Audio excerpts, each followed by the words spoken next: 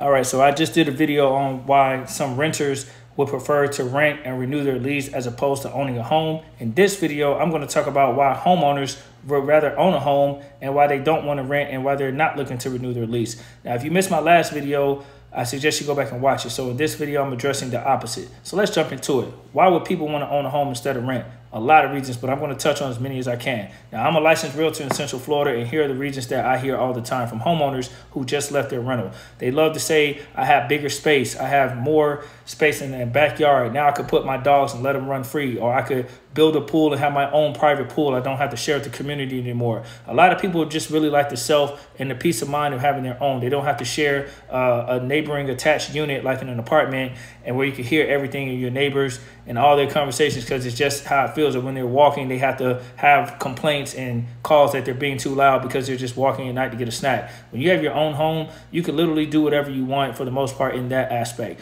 Another reason why people like their home is because their monthly mortgage is fixed. You know, assuming you're not on an ARM loan type of loan, an adjustable rate mortgage, and you have a fixed mortgage, you don't have to worry about your mortgage increasing like a rent. A landlord is typically going to increase your rent on a monthly basis. On a yearly basis, and then you're paying more each year.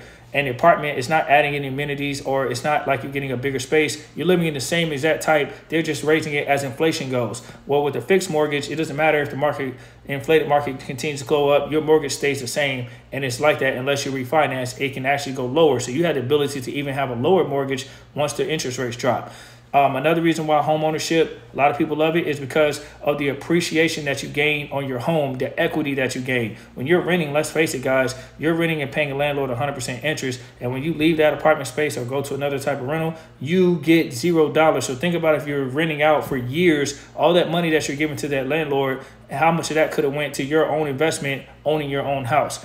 Another reason why people like to own a home also is the fact that they have a sense of like freedom in terms of being able to throw parties or having guests over come in. They're not limited to a visitor parking space, and they don't have to worry about saying I can only invite 1 or 2 people over. They can invite the whole family. If they're big into family events and stuff like that, you can do that. You can do whatever you want in that regard. You can own a lot more land in that regard, and you have the ability to rent out your investment and then make money off of it and charge someone to occupy it and live there. You have all kind of options. You can Airbnb your house out, assuming you have no HOA. You have more flexibility and freedom to do that as a homeowner. So those are some of the common reasons why people love owning a home, and the fact that you can just continue to build the portfolio and the resume because you actually own a home, and then you can just continue to increase your generational wealth.